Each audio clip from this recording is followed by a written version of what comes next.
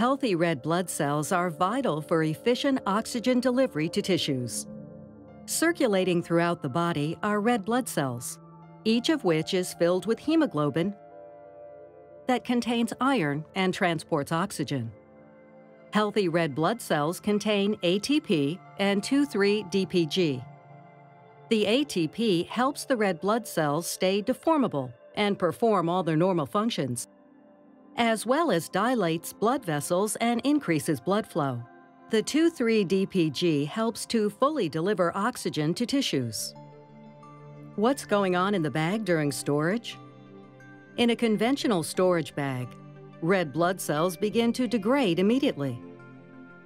Stored red blood cells lose 2,3-DPG and ATP continually. In addition, hemoglobin is chemically oxidized to methemoglobin and releases iron, which damages the red blood cell. The red blood cells continue to degrade the longer they are stored, and some can eventually burst, which releases iron and free hemoglobin. How does it impact the body during transfusion?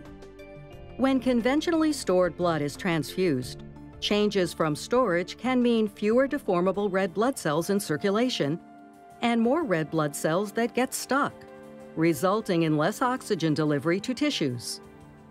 Free iron and hemoglobin can also damage blood vessels after transfusion. These storage changes may play a role in poor outcomes in many types of patients requiring transfusions.